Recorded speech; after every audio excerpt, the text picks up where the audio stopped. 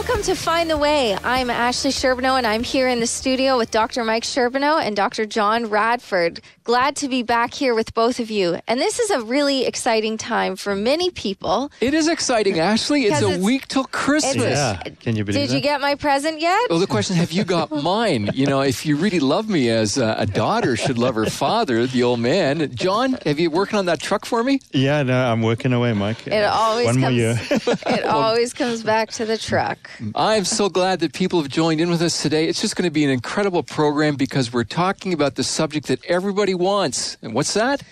Everybody wants peace. I just want a peaceful Christmas where everyone gets along, right? Where everyone gets along. Yeah. Well, that's where duct tape comes in, okay? Right. But we're not allowed to say that on the air, are we? No, that's right. No, Donald Trump can say those things and get away with it, but if I tweet those things, I'm going to be in trouble. Yeah. Before we unpack this whole subject of peace, John, I have to ask you the same question as last week. Tell us a favorite Christmas memory, another one.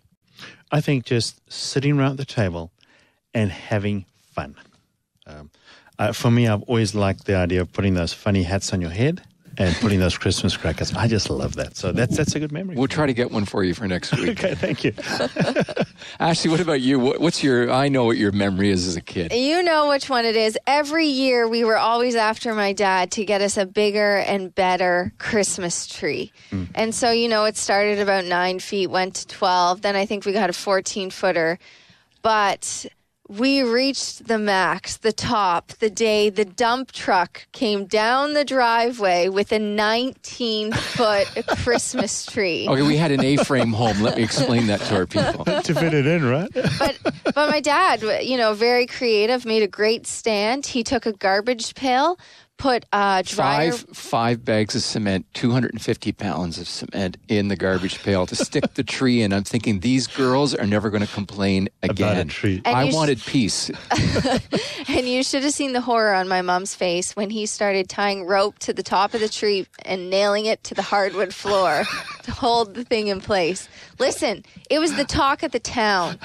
It's still the talk of our Christmas times. So a great memory. That's and a lovely Ashley, story. there's so much more funny parts we could say about that story, but I want to encourage our listeners today, before we break for a song, to be intentional this week in building some fun memories into your Christmas. Despite whatever it is you're going through, you can be intentional in what you do and how you plan things out. So we're coming back to this subject of peace, but before we do that, listen to this beautiful song, "Oh Holy Night" by Josh Groban. Oh, holy night, the stars are brightly shining. It is the night of our dear Savior's birth. Long lay the world in sin and error pining, till he appeared and the soul felt its worth. A thrill of hope, the weary world rejoices, for yonder breaks a new and glorious morn. Fall on your knees.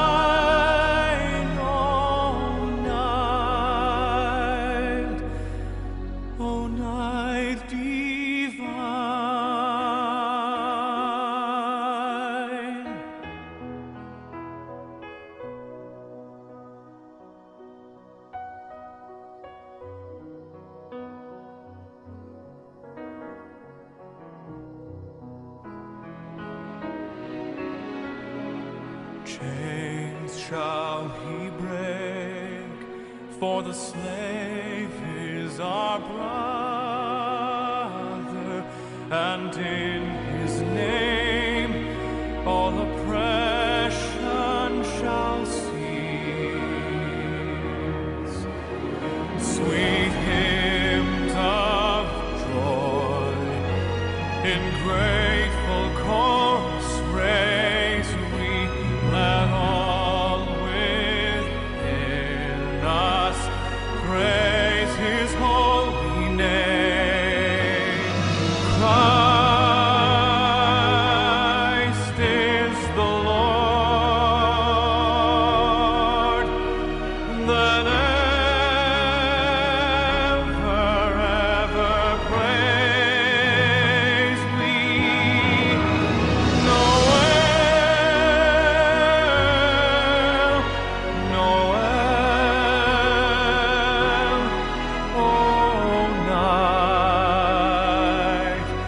O night divine. Noel, Noel,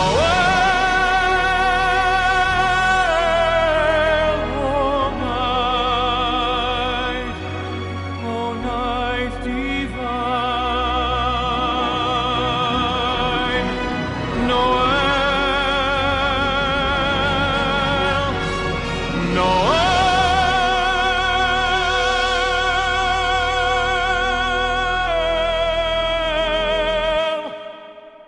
Noel, O night divine. Welcome back to Find the Way, and you can find us online at findtheway.faith. John, thank you so much for being here in the studio with us, and I want to turn it over to you, Mike, who you're going to bring us a great message on peace. Well, Ashley, last week we talked about hope. Next week on Christmas Day, we're going to talk about the whole subject of joy. And I can hardly wait for that one. But to get to the joy, you have to have peace in your heart.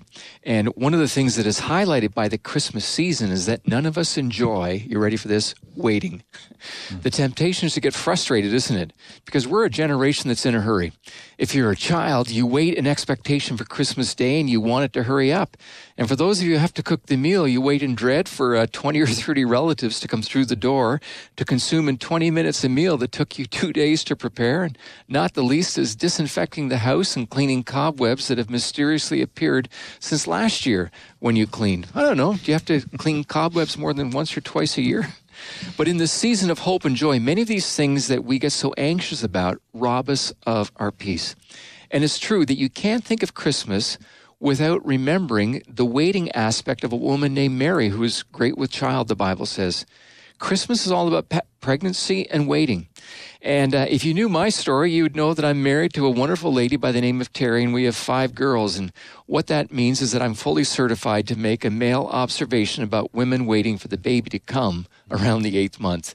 And things, folks, are not all that peaceful. And when I discovered that my wife was going to have our 5th child, it was at that point that I knew I had to destroy the talk I used to give on family planning. But apart from all that, it's going to be 22 years this Christmas that we decided to tell our 4 daughters that there was another one on the way. And the memory that I have, Ashley, is that when I shared that news, you were about 11 at that time, and you're big into sports, and we had a huge hill that you could toboggan down. When we said that we're going to have another baby, you went white in the face, Ashley. You looked at us in horror and said, "Oh no, Mom's not going to be able to go tobogganing this year or skating. I'm going to have to wait a whole year." And then you got down on the floor, and between sobs, you banged on the floor and said, "How could you let this happen? How could you let this happen?" Well, no one has 5 kids. Yeah, well, anyways, I looked at your mother at that point and said, she's got a good point. How did this happen? But this is far too much information for national radio. Anyways, so you can pray for us as we talk about peace today. But today's reminder, you can't get away from the Christmas story without realizing that waiting and wanting can steal your peace. It's all about a mother waiting for a child to be born. It's about a world waiting for a child to be born. And suddenly when that baby is born, the angels are just with breathless expectation. They're just exhilarated with the fact, and the shepherds come into the story, and they're enthralled with it. And we're going to look into that next week. But at this moment, we back up. We back up because sometimes, and that sometime could be today, that your peace has been robbed from you. Because you've been waiting for something. You've been longing for something. You've been anxious about something. And I want to direct you to a key truth of Scripture that can be an anchor post for your life. Because in the book of Isaiah 55, verses 8 and 9, we hear Isaiah speaking on behalf of the Lord when he says, "My thoughts are not your thoughts. Neither are my ways your ways, declares the Lord. For my ways are higher than your ways, and my thoughts are higher than your thoughts." And then in Corinthians 1 verse 9, there's an incredible verse that helps us to, again, anchor our hearts so that we have peace. And the Bible says that no eye has seen, no ear has heard, no mind has conceived what God has prepared for those who love him. And as we think of those two scriptures that are anchor points, we come to the amazing passage found in Galatians chapter 4, verses 4 to 7, which I just love to teach from every Christmas. And it's a reference about Mary. It's a reference about Joseph. It's a reference about the whole world waiting. But it says this, "When the set time had fully come, God sent forth his Son, born of a woman, born under the law, to redeem those under the law, that we might receive the adoption to sonship." And maybe you didn't catch all of that, or those words didn't make a whole lot of sense, but let me focus on a phrase. It said, when the set time or the right time had fully come, God sent his Son, Jesus. And when we read this passage, we quickly realize that the world had been waiting for a Messiah. They wanted one who would come and solve the problem of world peace. For the Jews, it would mean freedom from the dominion of the Romans. They had waited and they had waited, and the last wait had been 400 years of silence since the prophet Malachi had made us prophecy that the Messiah would come. Do you have a problem waiting? Because the Jews had a problem waiting. They've been waiting for 400 years. And I've often paused, why did Jesus come 2,000 years ago and not 1,500 years ago? Or 2,500 years ago. And sometimes life is filled with perplexity and we don't understand. But faith in God gives us the choice to relax, believing that his timing is always important. Let me say that again. Faith in God gives us the choice to relax, believing that his timing is always perfect. Years ago when I was studying in seminary, my professor, a man by the name of Haddon Robinson, shared with our class about one of the wealthy givers to the seminary, people who had supported that school. And her name, you probably heard of it, was Mary, you ready? Mary Rockefeller, of the Rockefeller line. And the story was he shared about a limousine who came to pick her up to take her to the airport. And she was traveling that day with a younger woman who was not used to being with the upper class that the Rockefellers were a part of. And as traffic got heavier, the young woman spoke to Mrs. Rockefeller, expressing her fear that they would be late for the plane. And she said, Mrs. Rockefeller, I'm concerned we're not going to make it through the traffic. And you hear the anxiety and the tension building. And then Mary Rockefeller said words to the effect that she should just relax. Because she said, the plane will wait for us. She said, after all, I own the plane. It's a whole different perspective. And you see, we can relax when our faith is in the Lord. Regardless of your situation today, you can relax. The Christmas story teaches us that God sent his Son at the perfect time. It says, when the time had fully come. What does that exactly mean? Well, why did God pick that date approximately 2,000 years ago? And why not sooner as opposed to later? And possibly you found yourself saying that to the Lord. Lord, why now? Why didn't you come to my rescue earlier?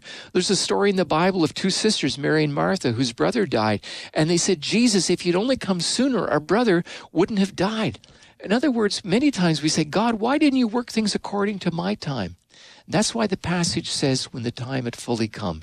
In the Greek language, it was a picture of a jug being filled to the brim, right up to the top. Every last drop, kind of like when we were kids and we like to torment our mother. John, you probably didn't do this, but I confess. I'd fill the water glass right up to the top. Not a quarter of an inch, but you could almost see it cresting at the top. And that's what it means. And not until the last drop of water was in it would God send his Son. Well, why did God wait so long? And what do we learn from that? You see, in Isaiah 49, it says, this is what the Lord says, in the time of my favor, I will answer you, and in the day of my salvation, I will help you. But there are reasons why God's timing was so perfect. Politically, Rome was in charge, and Roman law meant safety and control. There was good communication and transportation for the trip to Bethlehem. And there was a spirit of toleration finally in the world, being open to new ideas. Greek was the common language, and communication was good. Socially, the modern age was upon the world, and while there might not have been microwaves or hydro bills, they did know the comfort and luxuries that few had experienced up to that point.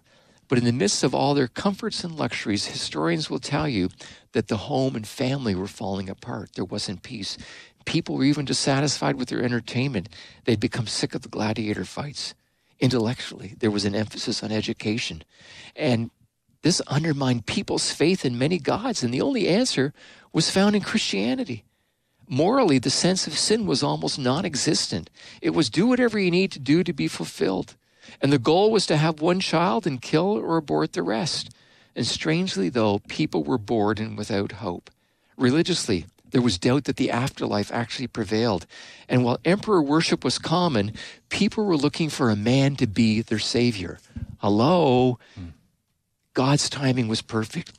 You know, as I reflect on all those things, I find comfort in knowing that God is orchestrating the details of his son's birth to be at the very best time.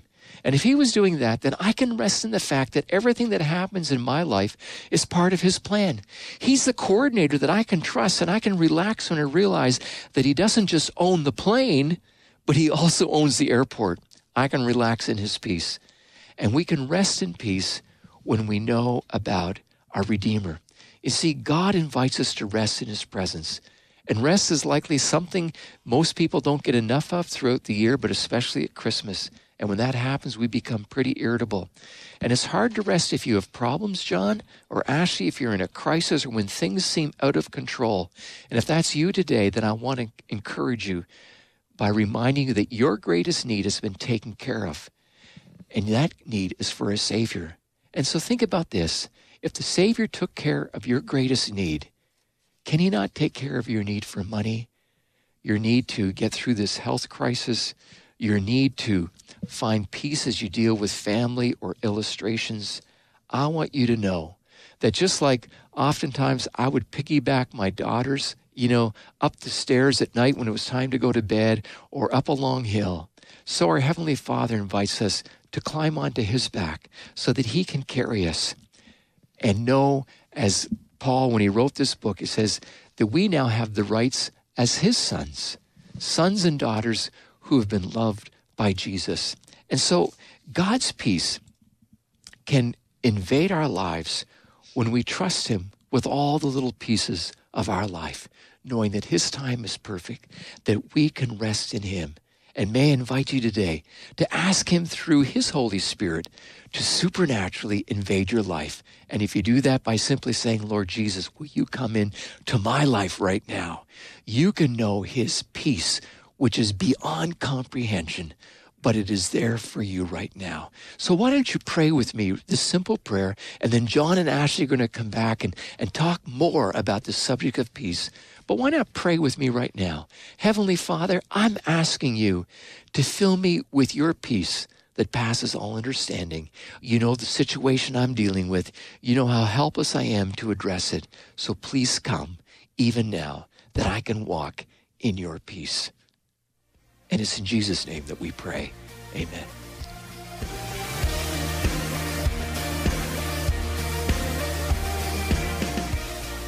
Well, that was a great message on knowing and understanding peace. But I think something that we even picked up from the message is that waiting and wanting is so often something that steals our peace, isn't it, John? It really does, because in that waiting and wanting, I miss the moment. I miss what's going on for me right now, or for us right now, in our lives right now. Is that because we're looking too much to the future? I think so. If you think as a little child where we're on a journey and they're asking mom or dad or whoever they're with is, so are we there yet? Are we there yet? Because there's a beauty in that, and that was the hope we were talking about last week, right? But But there's also, we miss the moment of where we're in right now because we're hoping for something different. We're wanting that different. But I have a number of friends with cancer right now. Sorry to interrupt, but they have cancer, and that seems to be kind of the worst thing that can happen. But they're looking down the road to when they get the all clear. And that's so much like life. We're in the midst of a crisis, and we're looking down the road to when everything's better. How do we live in the moment, John, with peace? And because sometimes we don't get the all clear. That's the reality as well, right? So yes. So how do we do it? And I think, first of all, God's saying, I'm there with you. You don't have to be in a different place. I meet you right there where you are right now. So God comes to us. We don't need to go there or be there somewhere else to, in fact, experience that. I just go back to a story which I just love about the First World War in the Western Front. So the armies had dug in. Many hundreds of thousands of men had been killed in that battle. And it was on Christmas Day where the exact events is uncertain as to exactly what triggered it. But the men started to clamber out of the trenches they were in, across this terrible no man's of barbed wire and people's bodies, because you couldn't get there because of the war going on, to meet each other. So you had German and Allied troops crossing over and exchanging personal gifts, little treasures they were carrying in their pockets, and often there were photographs of loved ones or something. They'd take buttons off their uniforms and exchanging them. Right? And I had an uncle linked to our family who was part of that. He was part of the that war. As a little child, I remember him talking about it. It's just beautiful. And there it is. So in the midst of a circumstance, what were they longing for, John? What do you think? Think about. We were talking last week about home, right? We were talking about.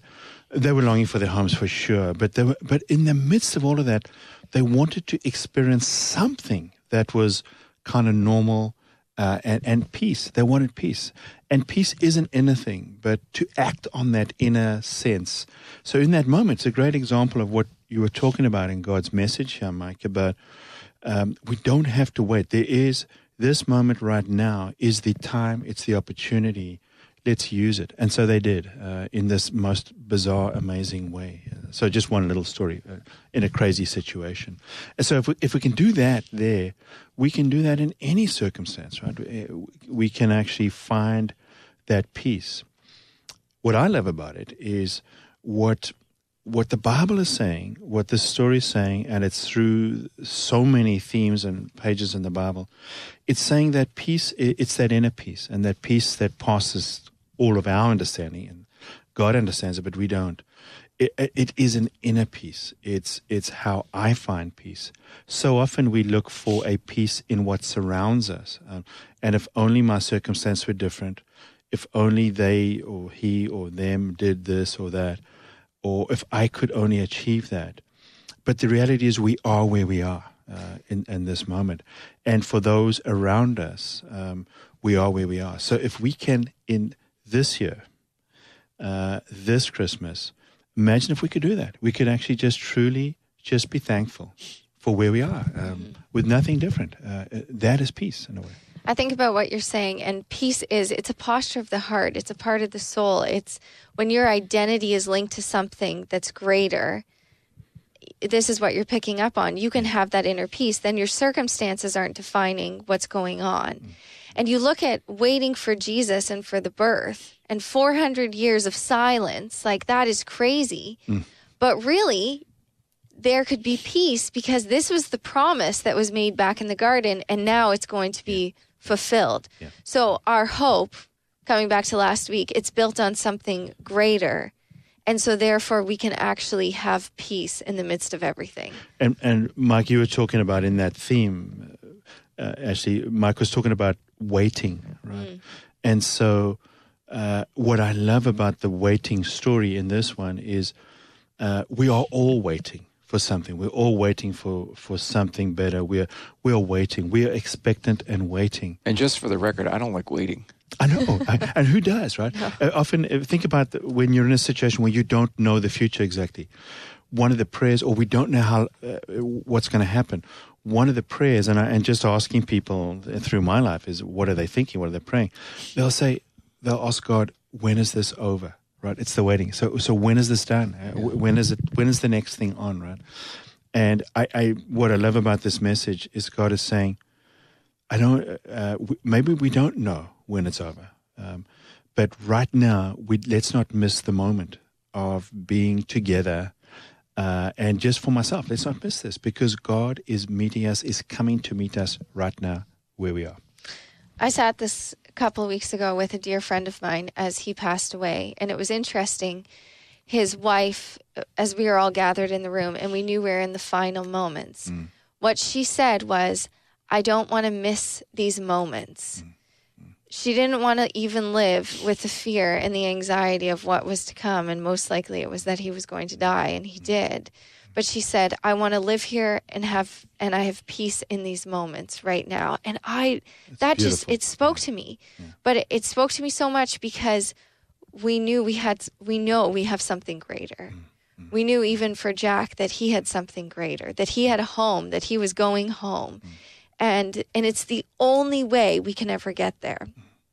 John, as I think of what Ashley said, and that's such a powerful end of the story. Yeah. Like, we all need to go that way. And I know Jack's wife, Heidi, who said those words, and, just a profound example of her faith in Christ.